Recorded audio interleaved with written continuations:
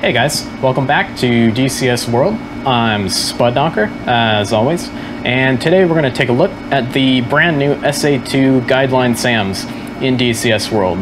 Today, we got a new update to the DCS World Open Beta, full of a lot of cool stuff, some fixes for the Hornet radar, addition of the Mark 82 Y that carries a balut in the tail, so you can retard it if you want to. As well as the Rapier SAM and the SA-2 Guideline SAMs for the Iranians. Perfect for our Persian Gulf map here. The SA-2 SAM is a pretty interesting SAM. It's kind of like your quintessential SAM for the Vietnam era or the 1973 Yom Kippur War or October War eras, as well as parts of the 1970 War of Attrition between the Egyptians, Israelis, and Syrians. So I basically have set up a nice little, kind of a stereotypical SA-2 site. We've got our P-19 search radar, we've got our Fansong guidance radar, as well as SAMs arrayed at roughly 6 points on the compass rose arrayed around, as well as a little AAA site here. The guys manning our SAM site do not look like regular soldiers, so they're going to be IRGC, or Iranian Revolutionary Guards Corps paramilitary guys operating the SAM site. And we're, of course, here on the Tarawa. We've got a couple Mavericks and 4 Mark 82s on board, so we're pretty heavy, so we're definitely going to make a short takeoff off of the Tarawa here. So without further ado, we'll go ahead and we'll get started. I'll go ahead and shed a little bit of light on the subject since we are getting a little bit into the darker areas. We will set ourselves a bingo. If I can find the little spinny, we'll go ahead and put that at 3,000. Flaps to there. Now we'll go ahead and move our stow stop to roughly, zoom in a little bit more, roughly 60 degrees. And that way we won't go fully vertical when we slam our nozzles back once we leave the deck of the Tarawa.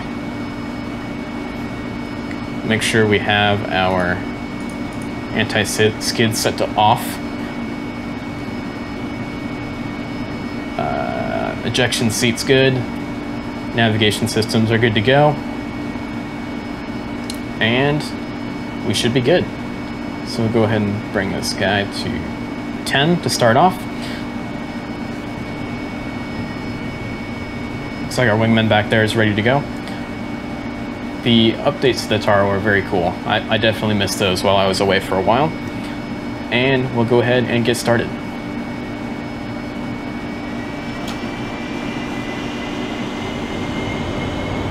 Staying on the center line. Slam those nozzles down. Gear up, start bringing the nozzles forward slightly, trying to gain some altitude, pull the throttle back a little bit on the power pentagon.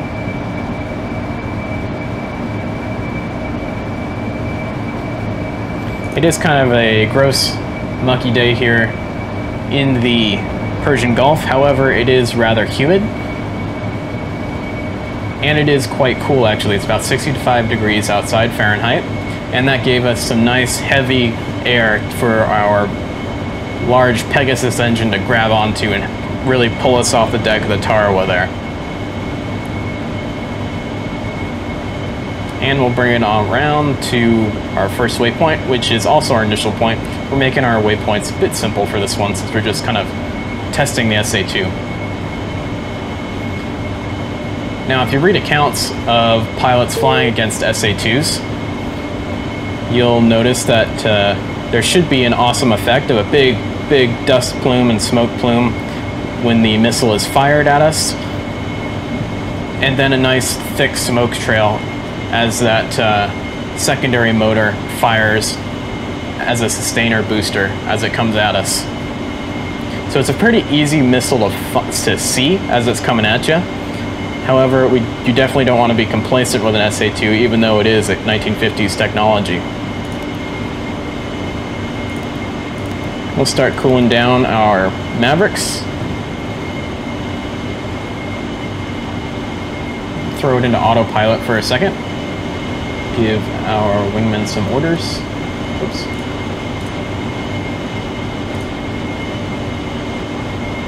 Flight, go finger 4. 2, copy. Now, we don't have harms, obviously, because we're not flying a Hornet, and harms aren't implemented yet. But when it comes to suppressing AAA sites or SAM sites with more conventional weapons such as Mavericks or bombs or rockets, you don't want to fly directly at the SAM site with the SAM site on your nose. That puts you at the greatest disadvantage you can possibly put yourself in when flying against SAMs. It reduces the amount of time to intercept for the missile, thus giving it an energy advantage. You want to fly with the SAM site off to the side, kind of like you're tacking like in a sailboat up towards that SAM site. And that way the SAM is always having to track you and fly an intercept vector on you, and thus be degrading its own energy state, giving you a higher amount of energy in order to evade that SAM. You can evade a SAM if it is on your nose, and the best way to do that is to simply dip your nose down, fly pretty close to about a 45-degree angle straight down. As that SAM then comes down trying to intercept you, you want to then pull up really hard right at the right moment, and hopefully that SAM will fly right past you. There are definitely accounts of pilots in Vietnam defeating SA-2 SAMs that way. However, your best bet against SA-2s or more modern SAMs is to definitely have that SAM off to your side, flying a more of an intercept vector at you, rather than having it straight on your nose. That is definitely a big mistake that I see a lot of wingmen in our wingman finder group make, is they fly right at SAM sites they want to kill. That is definitely not a great idea. Since we are not in the mountains, we're flying around the Persian Gulf proper here. We won't have any terrain masking available to us, but that's okay. I really just wanted to fly against the SA-2 and see what it can do and what I can do in terms of defeating it. I've definitely flown against SA-2s in other games, like the Third Wire series of games. So we'll see how it stacks up here. I'm sure that the DCS World implementation of the SA-2 is far and away better.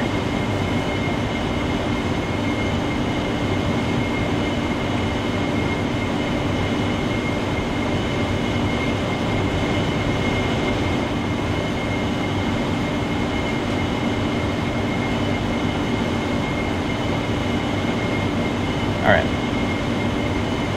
Our Mavericks are ready to go.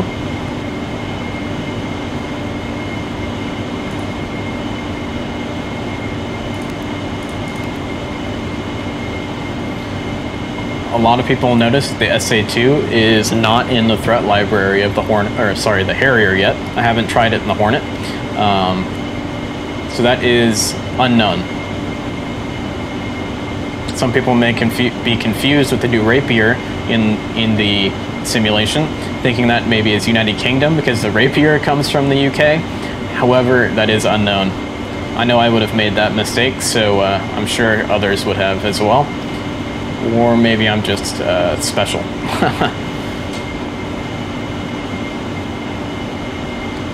Have a bit of a crosswind, so I'll go ahead and adjust our heading.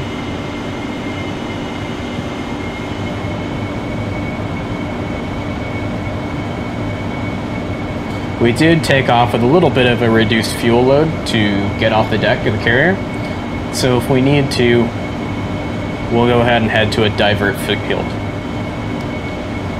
which is where our waypoint 1 is, and that is Abu Musa, which we can see off the nose right there.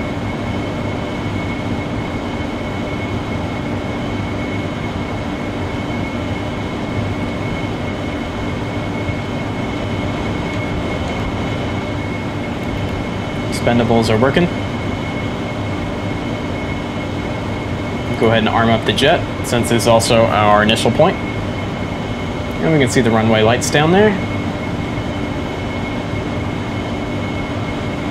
Flying through a little bit of ice and rain as you come through that cloud.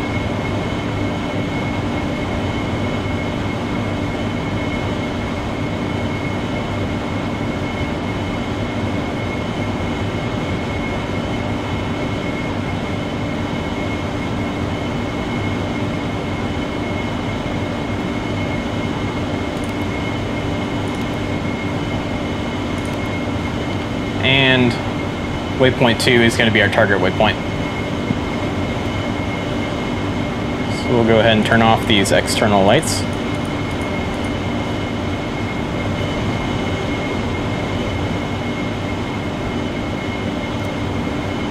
Give our wingman some more room.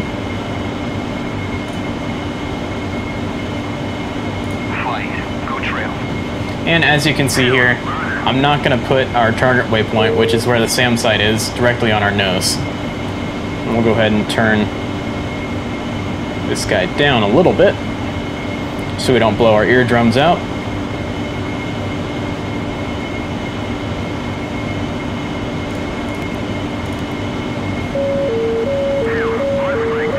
So it would seem that that fan song is now tracking us. So we'll go and put our nose down and gain some more energy. And we can see Greater Tomb out there at roughly our 11 o'clock.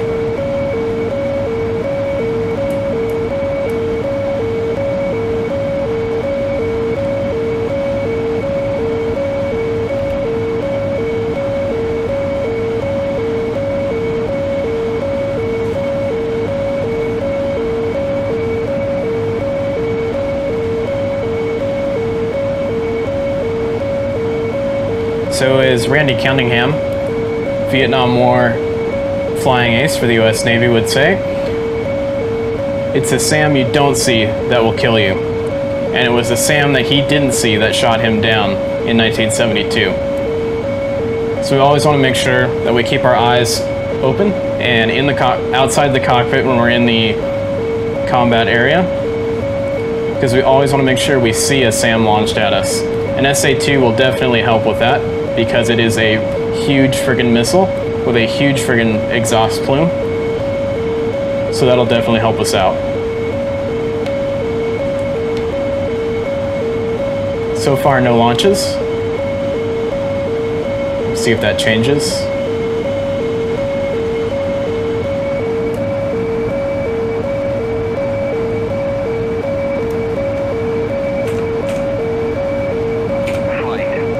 Oh, there's a SAM launch right there.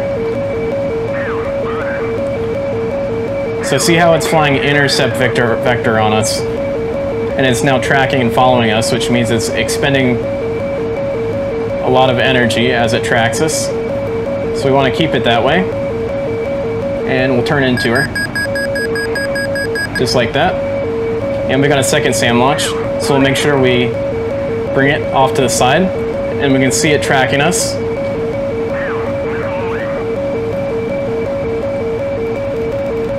Pushing out chaff, turn into it. So we turn into a SAM, we don't turn away from it. And now that SAM's gone ballistic, it's lost its tracking. But we're gonna keep our eye on it, just in case. It looks like we got two SAMs. That one's gonna fall short. Same with this one. So you can kind of tell which SAMs are going to come after you and which ones are going to hit you and which ones aren't. And the way you tell is if that, from your perspective, if that missile is staying in the same spot in the sky as you're looking at it, as you're swiveling your head, as you're flying perpendicular to the missile site, to the SAM site anyway, if that missile is staying in the same point in the sky, that means that missile is tracking you. If the missile starts to drift left or right, that means the missile is no longer tracking you. And so you can make a judgment call that way. Another way you can tell if the missile has stopped tracking you and has gone ballistic is simply just by listening to your RWR. And if the track sound or the launch tone suddenly drops out and then picks back up again, you know that the SAM has been dropped and that it's trying to reacquire you for a second SAM launch, or a third or a fourth or a fifth in that case, that we just flew right there. So now that we've defeated all the missiles, and SA-2s are a bitch and a half to reload because it's a giant missile the size of an American telephone pole, we know that we are pretty much in the clear now to go ahead and engage the SAM site with our Mavericks and our bombs.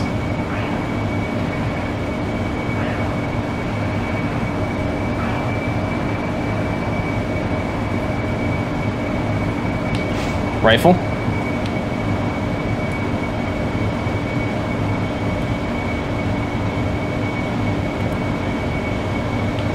Rifle 2.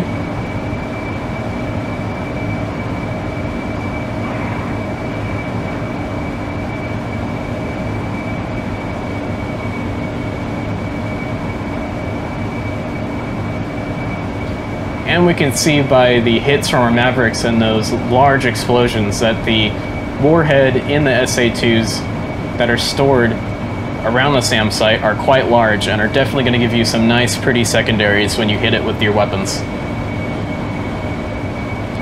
So we'll fly out a little bit of ways here and we'll get ready for an for a Mark 82 delivery.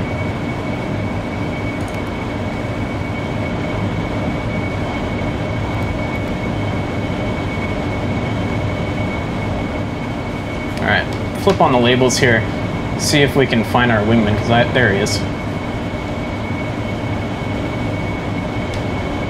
And let's see if we can get him to re-engage. Flight. Engage targets of opportunity.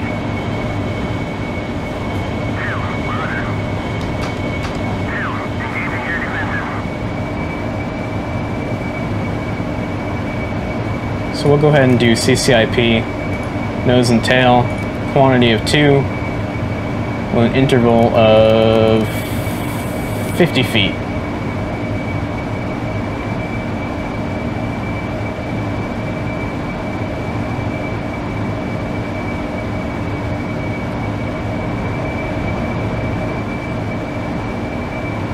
One thing I have noticed is definitely remember to turn your external lights off when flying into combat against air defenses as well as AI aircraft, as they become more deadly if you leave your lights on.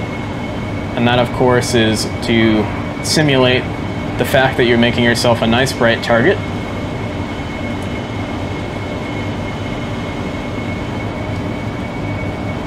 So we got our DMT up.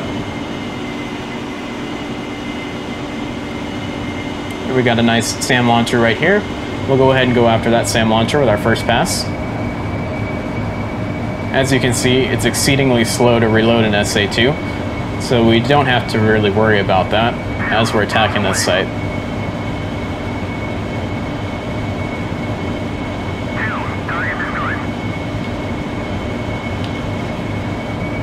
Bombs away. That wasn't very good target separation with me and my wingman. I didn't even know where he was. So that was quite dangerous, but oh well. Looks like we got a hit.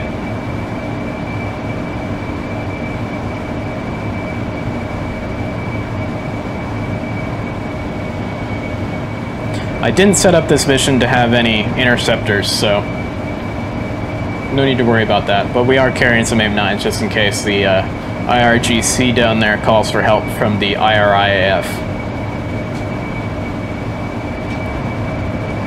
However, they don't get along so well, so maybe we won't.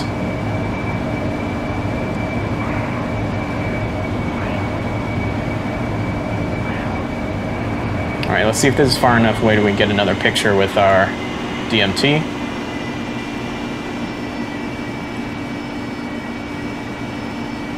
Nope, those are bushes. Got a launcher. Nope, that's a tree. So, did not fly out far enough away to get a good picture. So we'll go ahead and make a 360.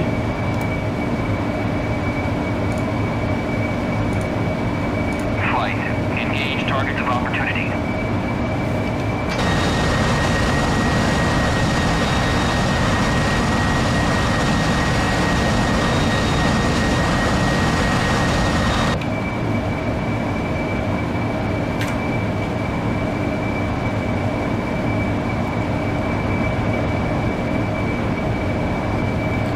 So one thing that didn't help with my DMT lineup on that is I got stuck looking inside my cockpit at the feed from DMT too much rather than trying to slew it based on what I'm seeing outside the cockpit as well as what I'm seeing on the DMT itself.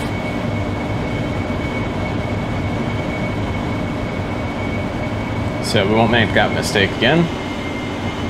Go ahead and roll in on our target. You'll notice I'm not flying too tactically. And that is because we do have quite a pervasive bit of airspace now that this SA-2 is pretty much knocked out.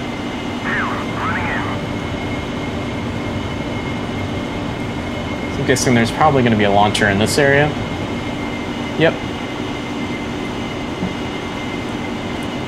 And we'll go ahead and hit this guy. Where's our wingy? There he is.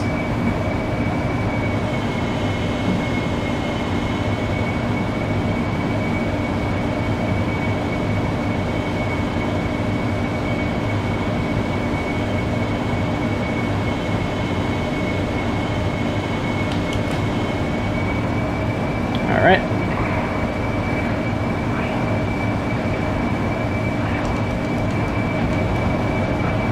And whoop, right there on the target. Alrighty, time to head home.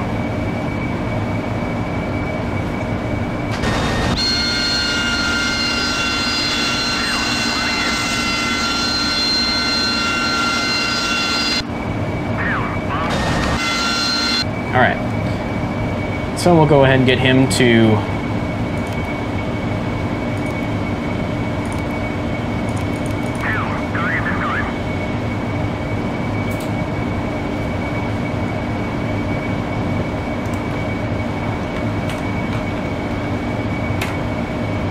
Flight. Join up.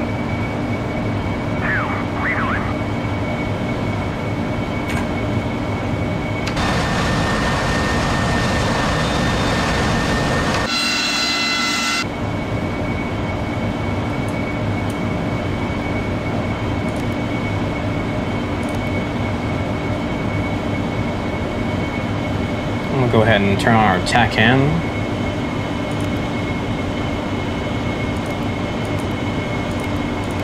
Pre-run X-ray. Enter for our ship.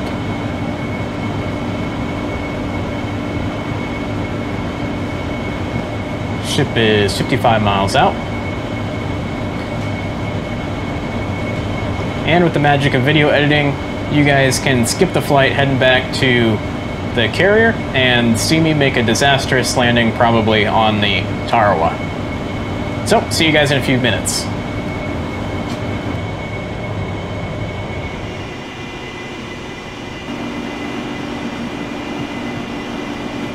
Okay guys, we've got the Tarawa in sight along with her escort, the Normandy, and we are way low on gas.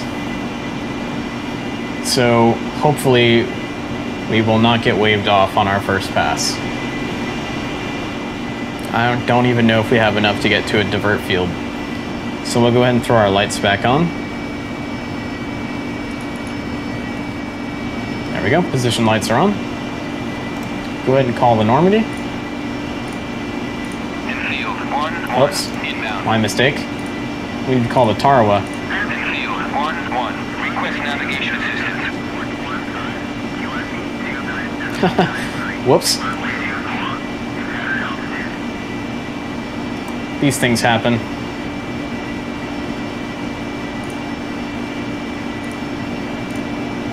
Infield 1-1. Inbound. It's getting quite dark too.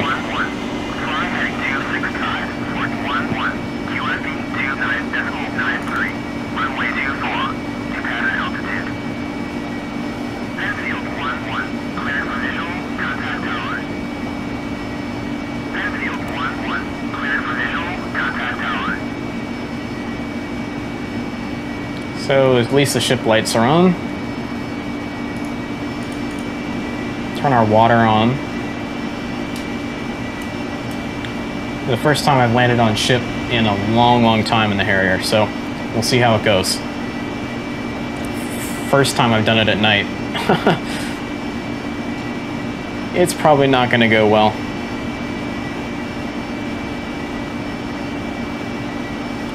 I almost wish we were flying into the sun, but that can't be helped.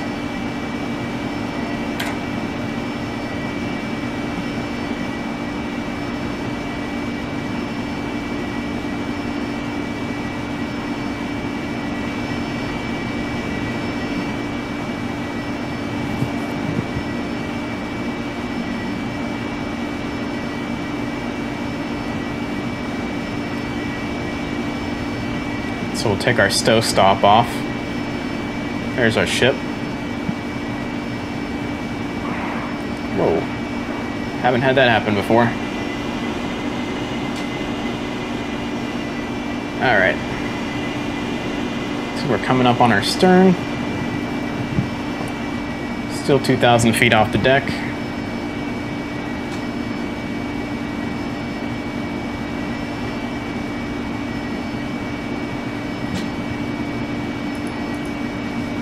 Dim the HUD a little bit. There's a ship. Lost it for a second.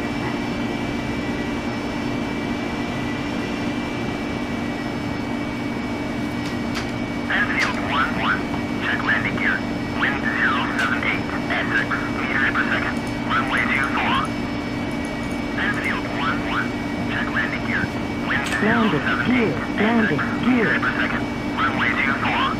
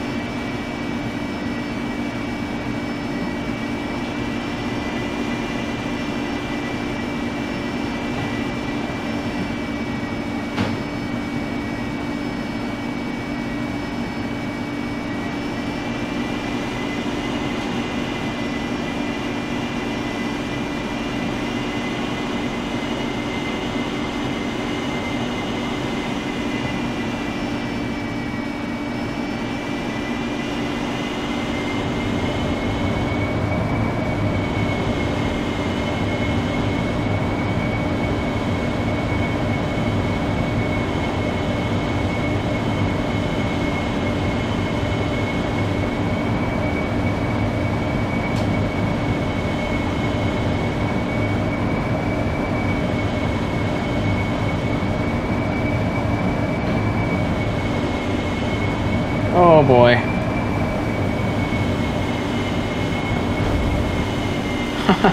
Airfield 1-1. Taxi to cruising area. Oh boy, that was ugly. Clearly I need more practice with that, and clearly I should not have done that at night. But in any case, I'm alive. That guy's probably super freaked out. And the ship looks super beautiful. It really looks amazing. Kind of the reflections of the light on the island and everything looks really, really great. And I'm glad that Razbam has really put a lot of effort into making this carrier look awesome, so I can make myself look like a buffoon on YouTube landing on it. So thanks a lot, Razbam, for the awesome carrier, the Harrier, and thanks ED for the cool update with the new SAMs. So if you liked the video, please give me a like and a subscribe, and I would definitely appreciate that. So fly safe, guys, and have a good rest of your day.